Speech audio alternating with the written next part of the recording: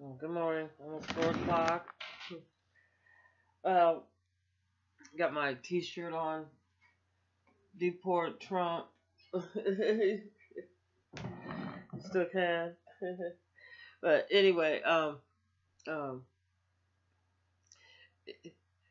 uh, like I was listening to that Paul Mooney, and um, I thought I was gonna go to sleep after listening to him. But he was funny, but he brought up some excellent point. I know they say Paul Mooney's oh well he talks racist, but if this I don't know how somebody that is a product of racism it can't be affected in their vocabulary and your actions that me being a black female I know that like just being a female there's certain behavior that you that is appropriate for men but not for women and and vice versa and so you sort of you fit in a custom uh, uh, um, in this country of acting a certain way, and they have different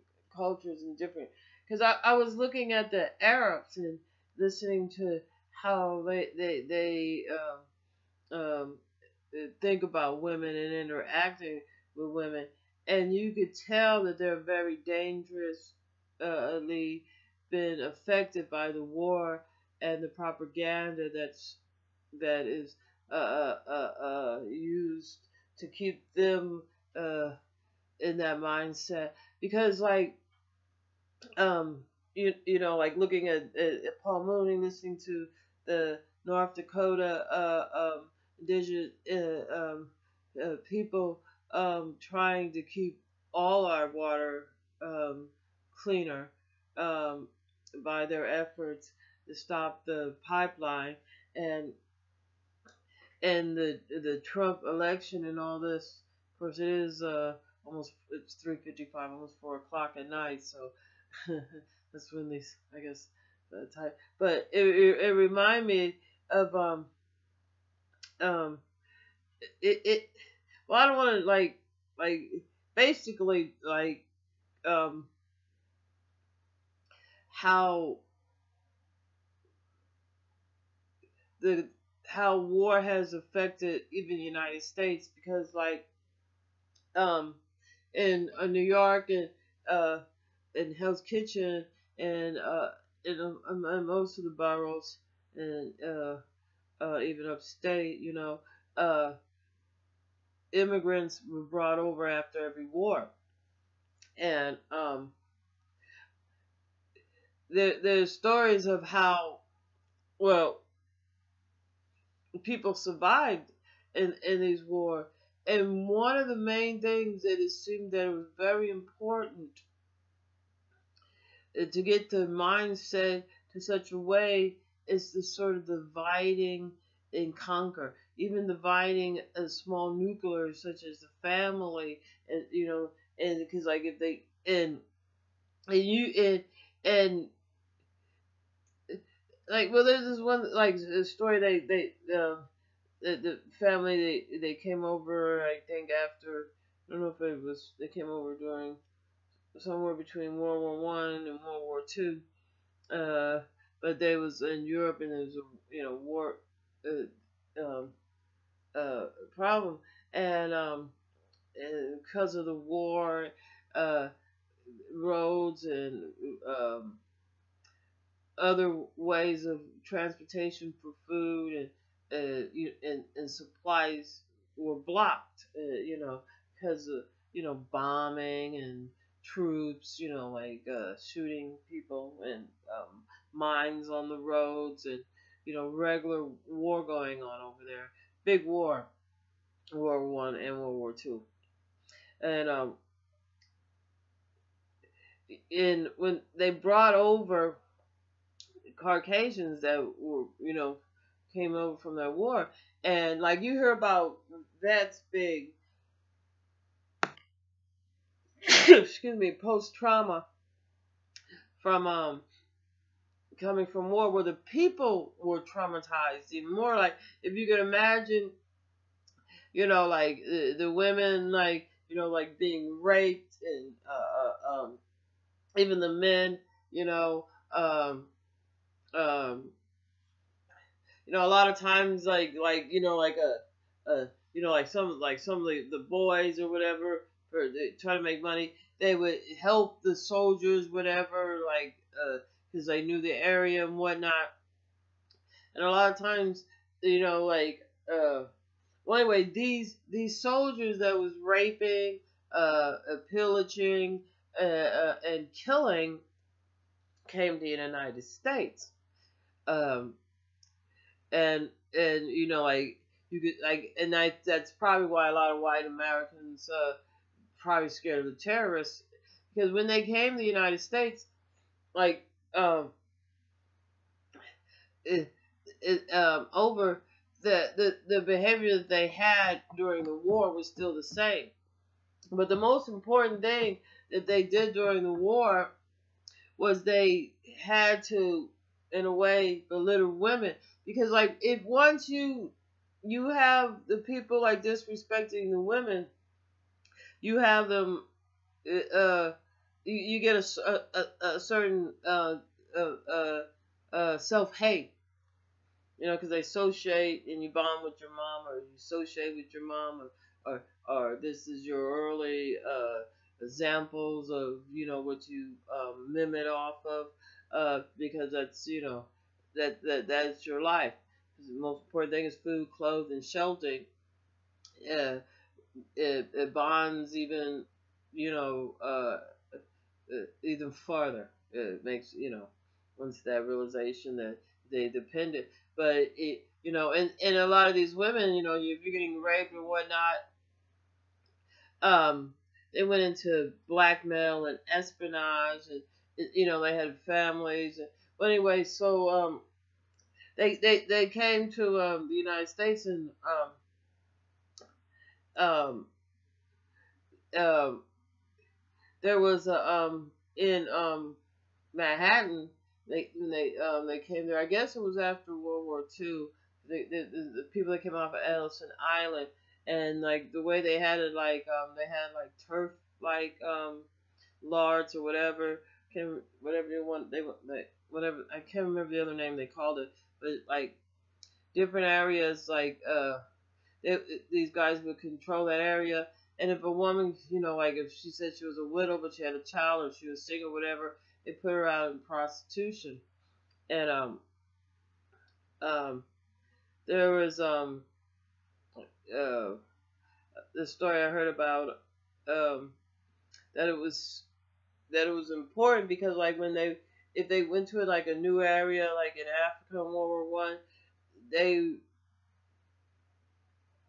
like the more primitive, as they called it, or the indigenous people of that area, um, before they brought Christianity, before they brought war and the banks, because it was all about them coercing them out of their. It is bringing capitalists. It was making. It ended up like their first thing they could do is capitalists coming out. But anyway, but the first thing they had to do was uh, belittle the woman, shame the woman, lower her down, because uh, this brought such anxiety in a person. And you can see in the United States, like what I'm trying to say is like what they did with the welfare system. Like the woman had a baby, and they needed a man to have this baby, but if she wanted welfare, the man couldn't be there, the father couldn't be there. So that was part of so when they entered these areas, like in Africa, where they were going in for the oil, the gold, and other minerals in World War I, and there was also in there World War II, and they're still there. But um, and one of the ways they would do that is you kill off all the elders. Like you can see now in the Middle East, they talk about they have a bigger population of teens than they have elders right now. and of children under uh, uh, uh, uh, the teenage, younger. Um, but once they do that, the information they give this child could think that this information is all is factual and always, this is the way it's always been. Like if they rouse them and and um, but so that's all they had to do was really destroy the image of the woman, have them disrespected. And you can see that a lot now in our society. But there's this one story. This um he his the family was farmers, and I think they was like outside of someplace weird between Germany, Australia, or I don't know that area very well, but it's like somewhere between Germany and Switzerland, around that area. Can't really think the name, escapes me now. But anyway, they were just basically farmers, and um when the war came, like troops came through there, tanks came through there, and they just like destroyed their ability to keep their farm business going across, because they just tore up uh, and they wasn't able to go out. It was an active war zone, whatever. And the oldest son, they ended up coming, like somehow getting to the United States. But the oldest son, um, during the war, when he was growing, uh, he knew a lot about the animals, slaughtering animals and whatnot to eat. And he got a taste for, I guess they like the militaries took their animals ran away, but he ended up getting a taste for humans somehow. And one of the tells they could tell that he had a taste for human is because they get like a giggle, they say. Like they'll, like, if you ever see, like, example, is like on those pirate movies when they find a guy that's been on a abandoned island and he giggles. Well, anyway, that's one of the things. It's sort of like a mad cow disease, brain disease. It causes, like a human. But anyway, but people would be so hungry, or they had a problem. Caucasian people was eating people. They did an experiment on a little island where, after they slaughtered most of the dogs, like the soldiers there ate them and say that's how that's how we show our victory, by eating human, just to see if these younger kids will take that. Oh yeah, this is our tradition. And yeah, if you get them young enough without any like and you just and you jeopardize and rape and belittle the woman first, shame, you shame the woman, and you shame the whole generation. And like, oh well, if these men are overly sex, and they just rape the woman, like, you'll get some women that are, when if they're young enough, if they get them young enough, they'll think this is the only way, and they'll be the best little whores. Opposed to, you get somebody that had some knowledge on how they was living before. Well, anyway, so he came to the United States, and um, he was eating people, sort of like that Guthrie Gumber guy. Excuse me. Got a sinus problem. But anyway, and it went on for a while. His, the family, like, they covered up. They still had extended family. They ended up having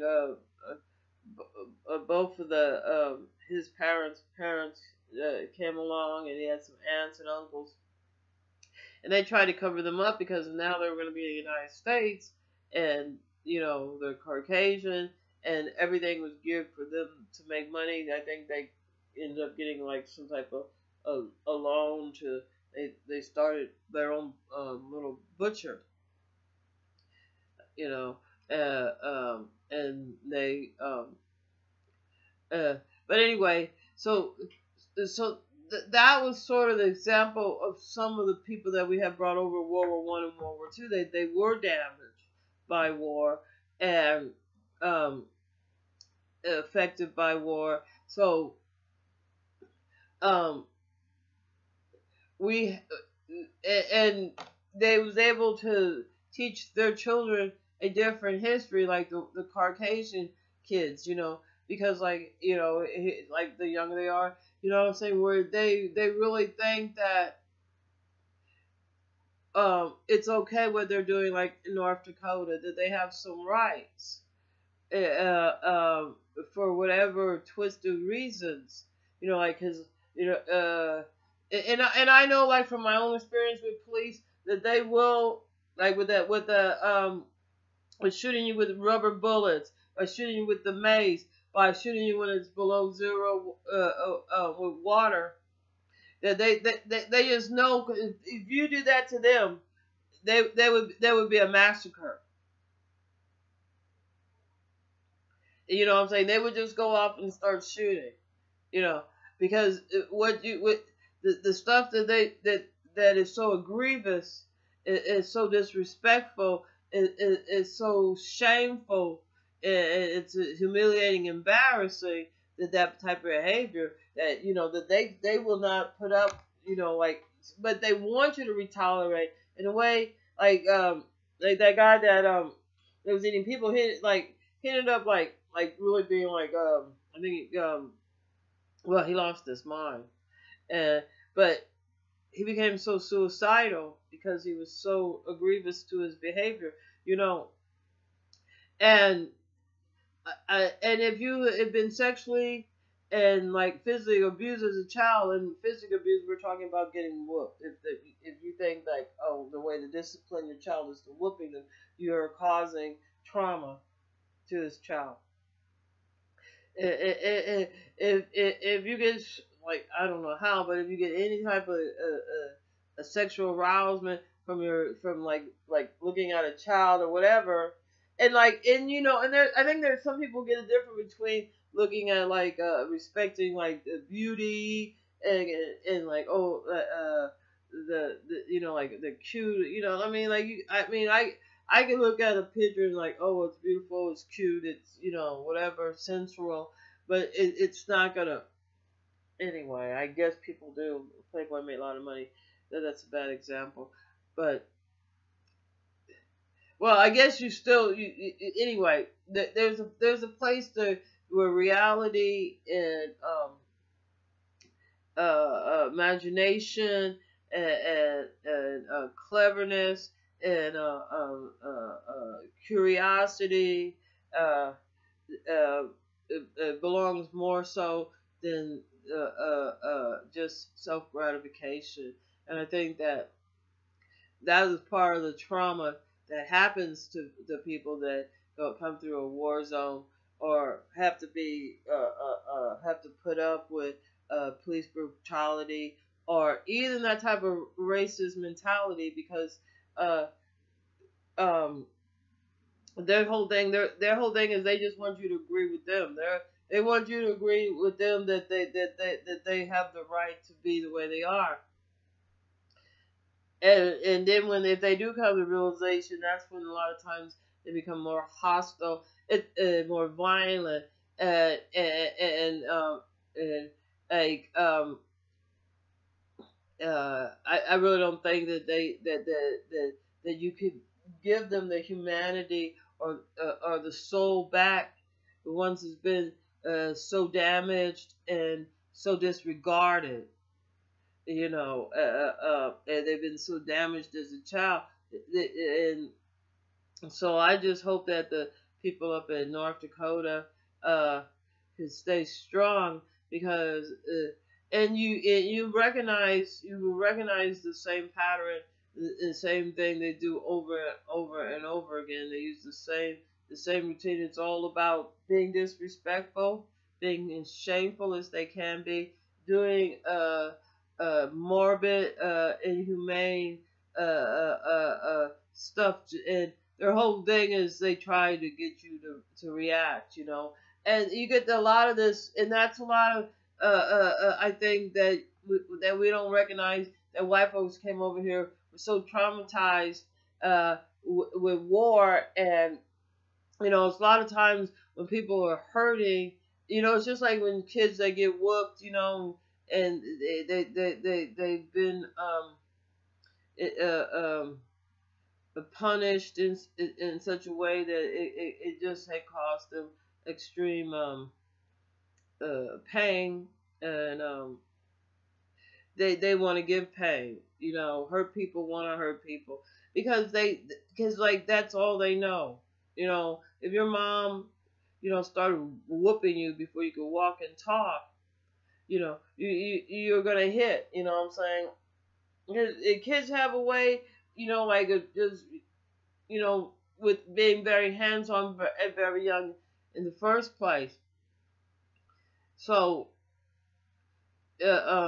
Philly, um, and like curiosity, but you take the curiosity by this type of what you call discipline, which is um, so we have a society today that's only where they use a religion, uh, where they use whooping, where they use sexual abuse, they use TV, like for propaganda, uh, as a way that to supposedly control, but instead what we have is a disconnection of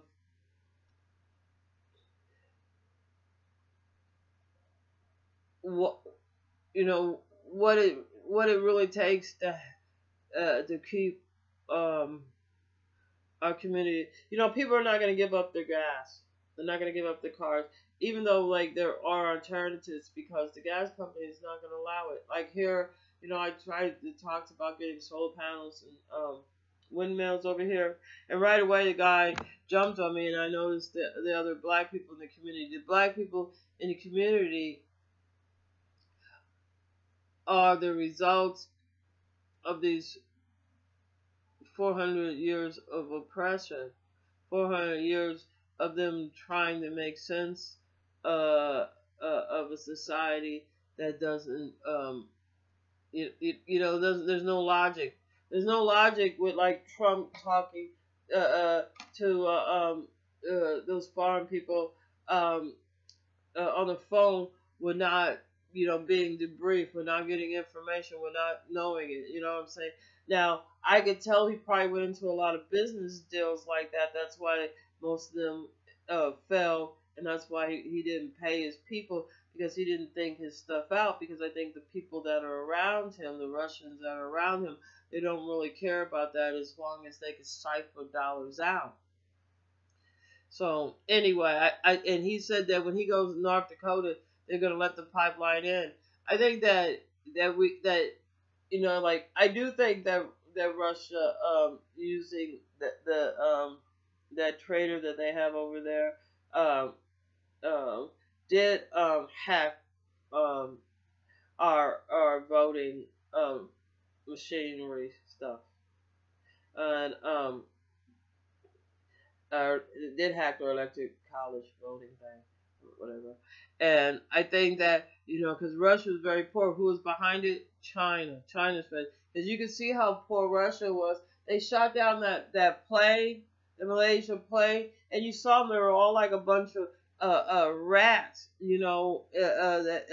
up in that plane, just taking everything they can, because like and I'm not sure they didn't shoot that first down and then just drag the a plane part out and drop it off in the ocean somewhere. Just like, okay, you found a wing over here. So, but so that if you could shoot down a passenger airplane for whatever excuse you want to use afterwards, you thought it was something else, but you're just shooting down planes all willy nilly, regardless, and then your people in the midst of, dead bodies splattered here, legs here, head there, arm there, foot there, you know, uh, little body parts all over the place. You're going in there, in their wallets, you're going in their suitcase, you're taking all this stuff. We know these people is real poor. So we know they'll do anything for $1. Look at Ivanka. She married Trump. Yeah. If she was a half a woman, she thought she would have guided him to where he wasn't bankrupt with all that money, and did something better with it. Anything he could have did better with. He could have did a hedge fund against before 2008 against, a lot of, anyway. He could have did a lot. He could have did a lot of things. He could have just sat on the money a little bit and offshore, wherever he has his money at, and made interest. But instead, I think we have a man that whose family came from war type of thinking, stinking thinking. I mean, if you're that shallow a person, you think that, like, oh, this woman is above us, this woman is below, she's out of your range, or she's out of your category, or whatever. Um, Ivanka looked like she just was poor white trash, just poor white European trash. So you know what I'm saying? That now had a lot of plastic surgery. So he could have got him a better looking American white woman, born right here in the USA. They came from a better family than that anyway.